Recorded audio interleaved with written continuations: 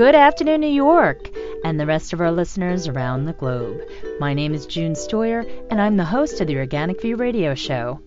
Our podcast is available on iTunes, Zune, and all major podcast providers. So if you can't catch the show live, you can download it or simply use our free podcast player, which is available on our website at www.theorganicview.com. If you'd like to connect with us, please post a question on our wall on Facebook or send me a tweet at June Stoyer on Twitter. If you'd like to be on the show or would like to find out about sponsorship opportunities, please contact us at questions@theorganicview.com. Today's show is sponsored by ramvpn.com, the leading provider of next-generation online anonymity and VPN security solutions. Their architecture is unique, tamper-safe, and 100% guaranteed. They even accept Bitcoin. Listeners of the Organic View radio show can receive a 15% discount in 3-month and 6-month personal plans by using the coupon code ORGVIEW. That's ORGVIEW. For more promotional offers, please visit our website at www.theorganicview.com. On today's show, environmental engineer and scientist Mr. Rich Andrews will be on the show to talk about the Colorado Pesticide Applicators Act Sunset Renewal Bill. Boy, that's a mouthful. Now, the state of Colorado has been in the news once again regarding legislation that will impact applicators as well as pollinators. The Sunset Review hearing for the Pesticide Applicators Act is scheduled to take place on Wednesday, January 21st, 2015. There has been a great deal of outrage as far as how this is being handled, especially since it comes up for renewal once every 10 years. So on today's show, environmental engineer and scientist Mr. Rich Andrews will be on the show to talk about it and what his recommendations are. So I'd like to welcome to the show Rich Andrews. Good afternoon, sir, and welcome to the show. Yeah, thank you. Thank you for having me. Mr. Andrews, could you please share with our listeners a little bit about your background? Sure. I've been in the business of environmental science and engineering for about 45 years, starting with my first real job in that field was with the U.S. Environmental Protection Agency when it first started. And back when the EPA really was an energetic, purpose-driven organization. Subsequently, I've run my own businesses as environmental engineering consulting since the late 80s, and most recently have become an organic farmer for about the last 8 years. Could you begin by discussing the history? Could you talk about the Abundanza case and the Hotchkiss case? Sure. These two cases that June has mentioned are cases of really environmental contamination and chemical trespass by pesticides. They both are Colorado cases. One was referred to as the Abundanza case. I probably won't give names and information otherwise, but it has to do with a farm that was located in northeastern Colorado, and that farm is an organic vegetable production operation and a seed company producing organic seeds.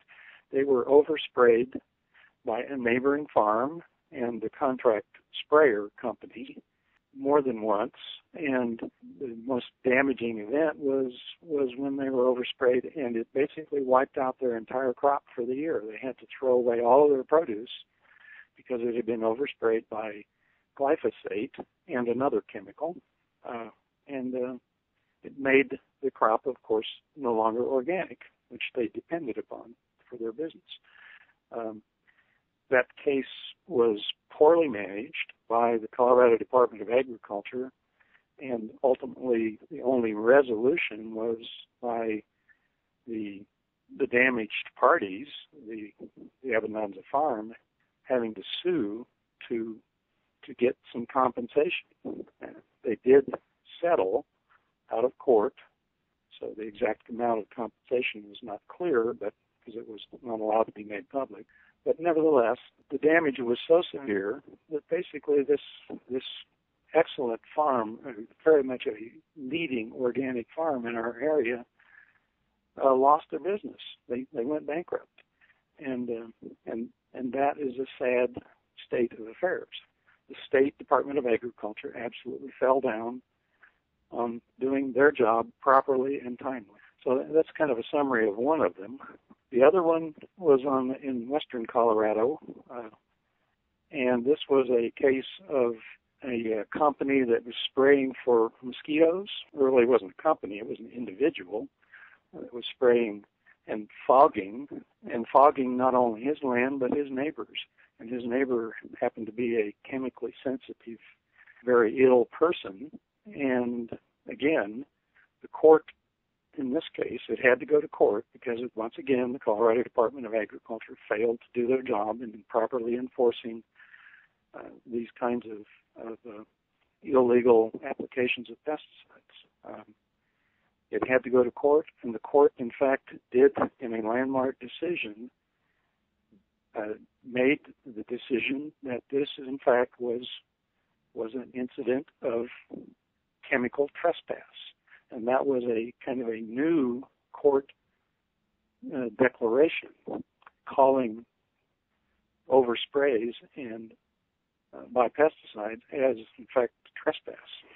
So, and once again, but the whole process took several years to prosecute, and the sad part of it is the state relicensed this same individual who failed the test several times before he was relicensed even, and in fact the state law says he should not have been relicensed at all. So again, the system broke and continues to be broken here in Colorado. Who governs this legislation? Who's involved?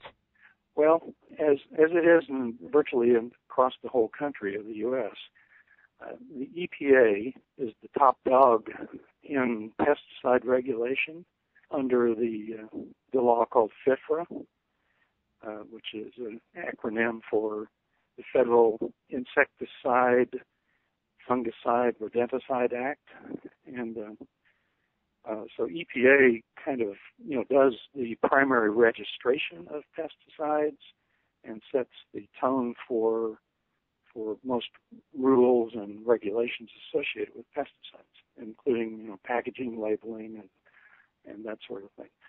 In Colorado, the Colorado Department of Agriculture is the implementing body for the EPA's regulations under the federal law, and they implement that in a couple of laws. One is the Pesticide Applicators Act, and there are some other companion acts. One is just called the Pesticide Act, and then there's another one dealing with noxious weeds and several different acts. But the Pesticide Applicators Act is the act that is currently up for renewal here in Colorado, and that only occurs every 10 years.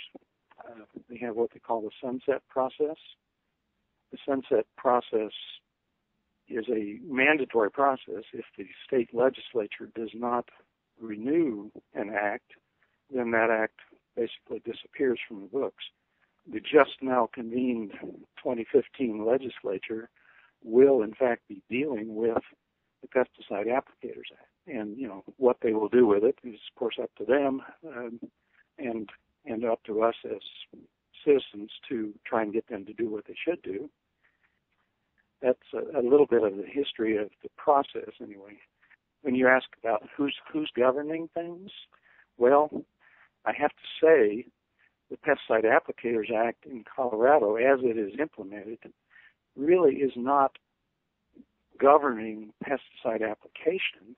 It's more of merely a mechanism to make sure that pesticide applicators and the farmers and folks involved with pesticide applications can continue to do the job. It's really not here in Colorado about public health and environmental protection, which it should be. Isn't the Pesticide Advisory Committee, doesn't it consist of, I guess, industry representatives as opposed to having a fair mix of people, including even one beekeeper? From what I understand, there isn't even one beekeeper on this committee.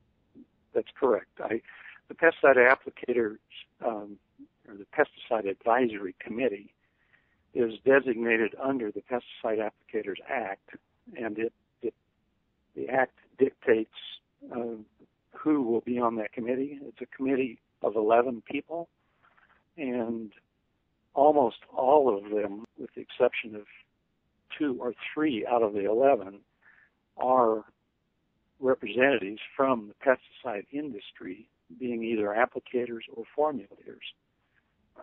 There is one designated person that's a kind of an at-large appointee, and that person currently on the committee, he doesn't really have any pesticide experience at all, and comes out of the pharmaceutical industry. There's one farming representative on there, and there's one person from the Colorado Department of Public Health and the Environment who's primarily there to deal with disease-transmitting insects. In other words, mostly mosquitoes and rodents and things like that that may transmit diseases.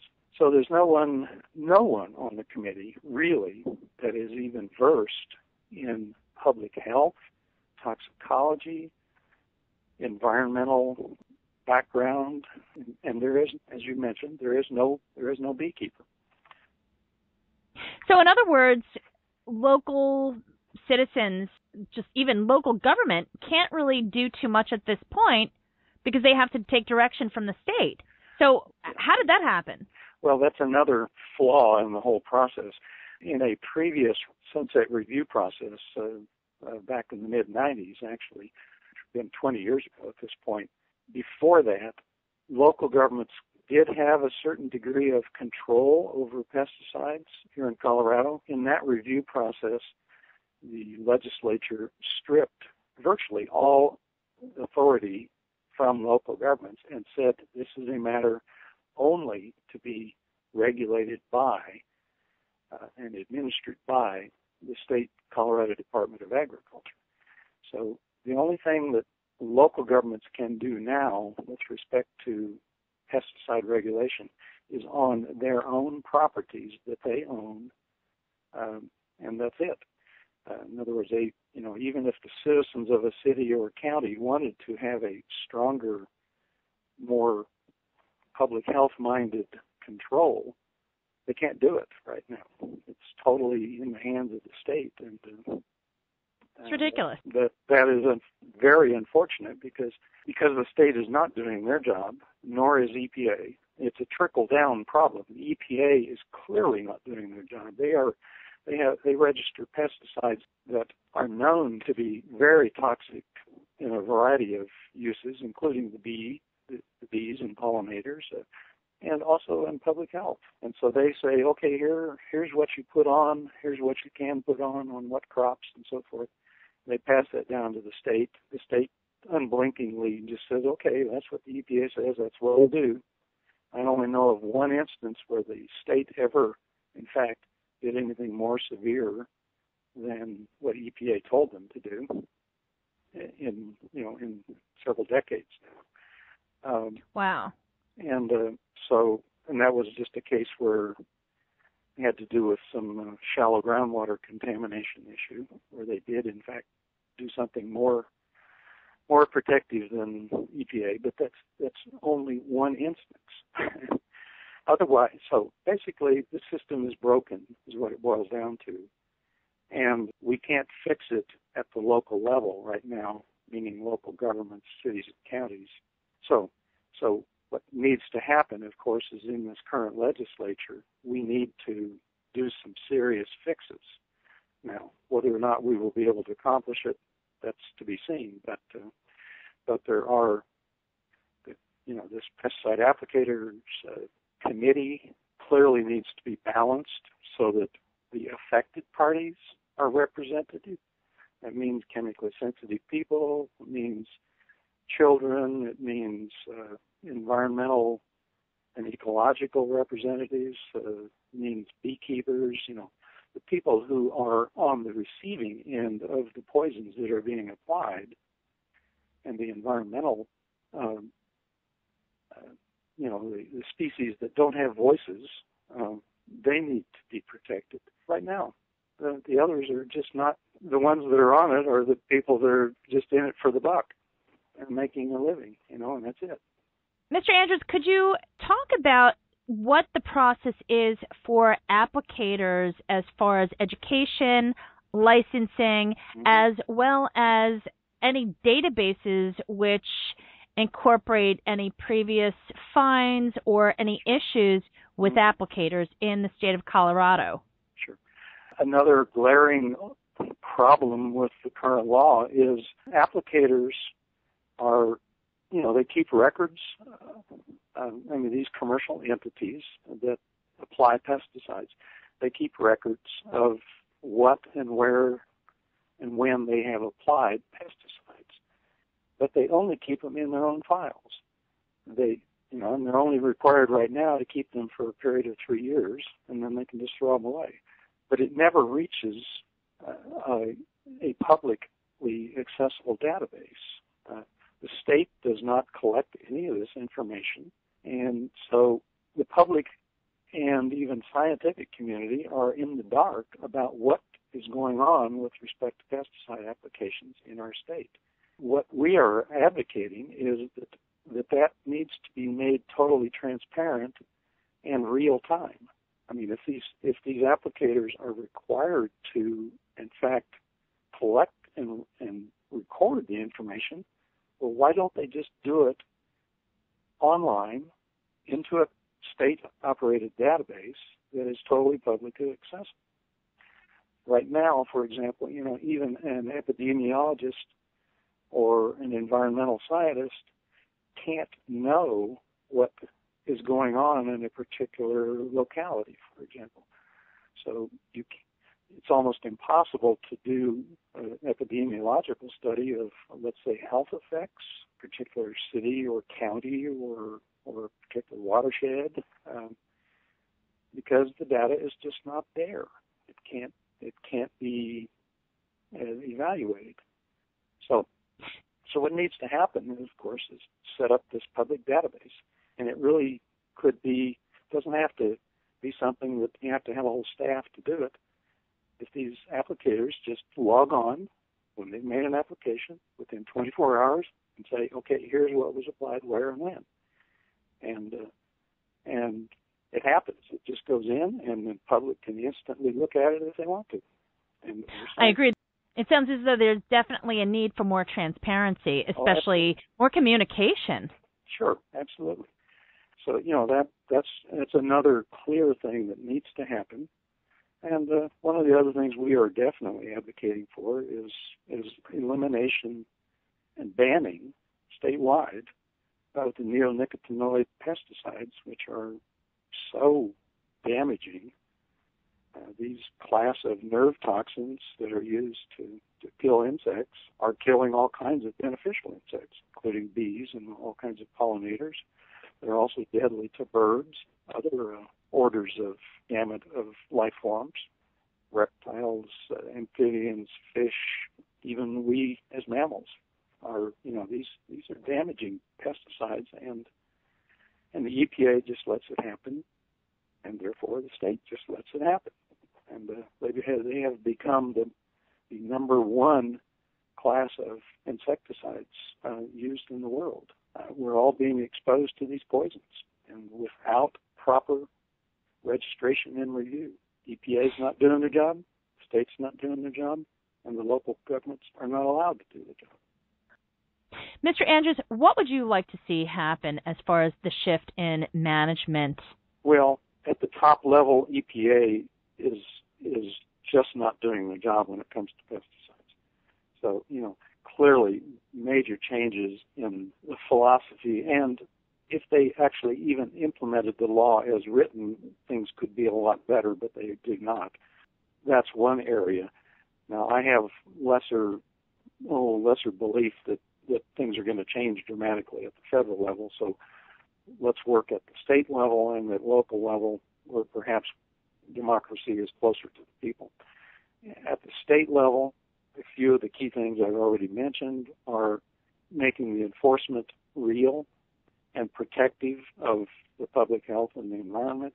I'd like to see the neonicotinoids, in fact, banned in the state, so that our environmental assets that we so depend upon, the pollinators, can in fact thrive here in the state. I'd like to see transparency in databases so that the public and scientific communities can understand what's really happening to them, and therefore lay the groundwork for better regulation at the state level, more protective legislation. I'd like to see the ability of local governments to, in fact, be able to be responsive to their particular citizenry. And right now that's prohibited. And so those are a few of the key things. And of course, any advisory boards and bodies that are there ought to be representative of not the industry that's being regulated, which is the way it is now,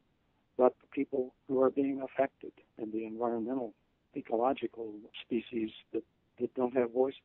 They all need to be represented by us two-leggeds in some fashion.